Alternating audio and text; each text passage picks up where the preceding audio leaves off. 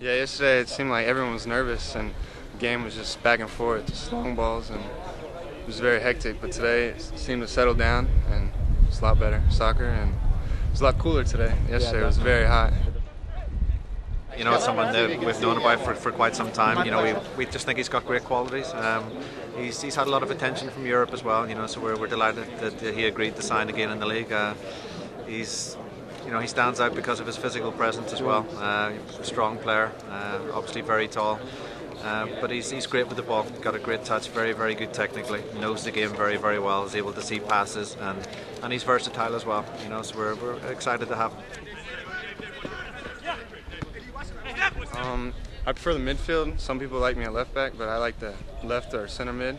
I think I did all right. I should have finished some chances I had, but I think I did pretty good. Yes, you got time. Man on now. Easy. Here you go. He's versatile. You know, we've got our own ideas of where we think his best position is. I think he can be a tremendous threat in the last third of the field. You know, because he's able to pick out passes, and he's good in front of goal as well. You know, we could possibly play him up top.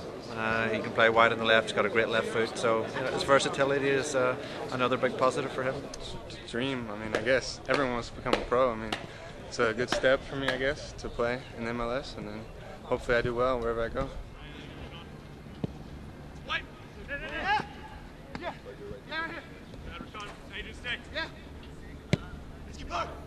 But you know, he was top of our list, or high up in the list before he went in, and you know, just seeing him at the Combine confirmed everything for us.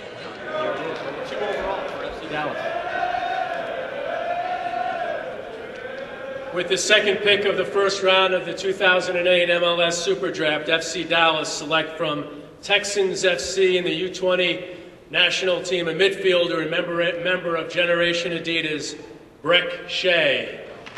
Real Salt Lake is on the clock.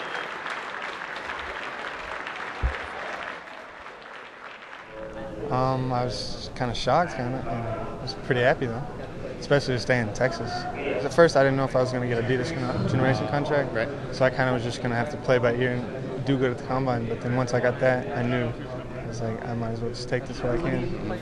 He was really top of our target list coming into the Combine, and you know, I thought he stood out in the Combine as well. You know, showed everybody what a talented player he was, and he only went up in our estimation after that. You know, been able to see him at close quarters again, but we think he's got a big future.